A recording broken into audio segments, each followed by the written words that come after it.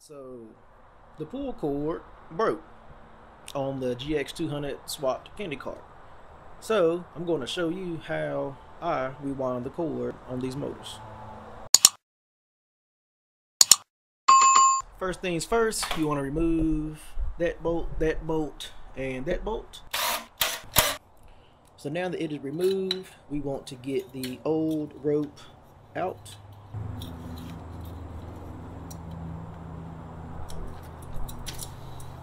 Alright, the next thing you want to do is make sure that the spring is still good. So wind it a couple of times, and the spring functionality is still good. So the rope that I bought came off of Amazon. It was like 32 feet. It was like $10 or something like that. I'll put a link in the description. And I typically will cut off about 5 feet or so of rope. And then I will heat the ends to make sure that it doesn't fray.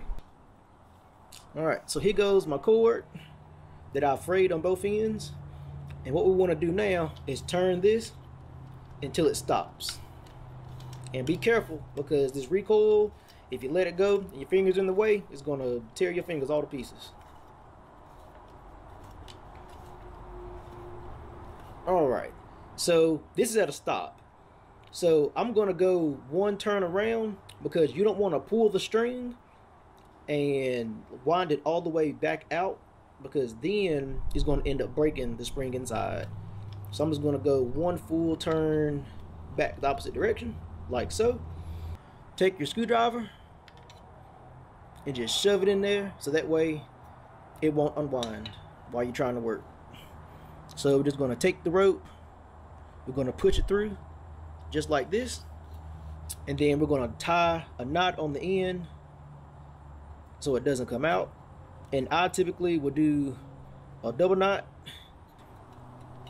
and then hopefully it should fit back down in that little cutout like so. I like to go ahead and put the handle in there, so just pull that out, take your handle,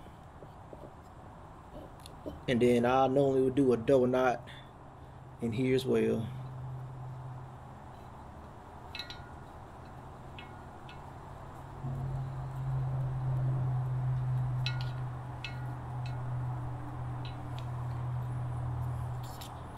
Alright, and then pull that through.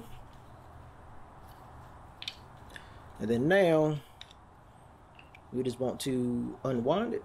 We'll let it wind itself back up.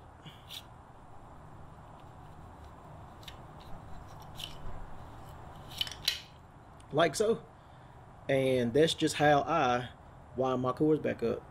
It's worked for me for years. My grandfather showed me this. And as long as your spring mechanism worked and the rope itself just broke, this should work every time. So hopefully this will help somebody out. Very simple, easy to do. You know, 30 feet of rope should last you for a while. Depends on how many items that you have that's breaking rope. And that's all I have for you. So hopefully this helps you out, makes it pretty easy. See you guys later. Peace.